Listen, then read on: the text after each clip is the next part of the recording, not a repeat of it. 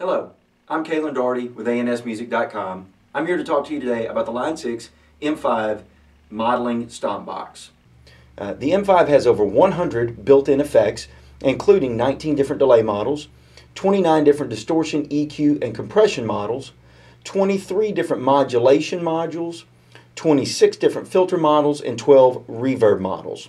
It also has a built-in tuner and has a customizable tap tempo button that'll let you do quarter notes, dotted eighth notes, however you want to set it up with whatever the patches that you are dealing with.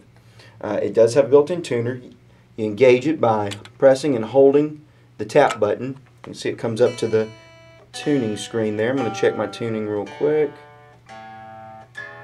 Okay, to get back out of that, just press and hold the tap tempo button again. To change patches on this thing, what you do is you tap both pedals at the same time, and as you can see, it pulls up a screen where we can either scroll up or scroll down with our two buttons, and then you just hit both buttons again and that selects the patch. As you can see, the effect is on right now. You can turn it on and off just like any other stomp box. So we are playing a Fender American Special Stratocaster through a Fender Vintage Reissue 65 Deluxe Reverb guitar amp, and this is the basic unaffected tone.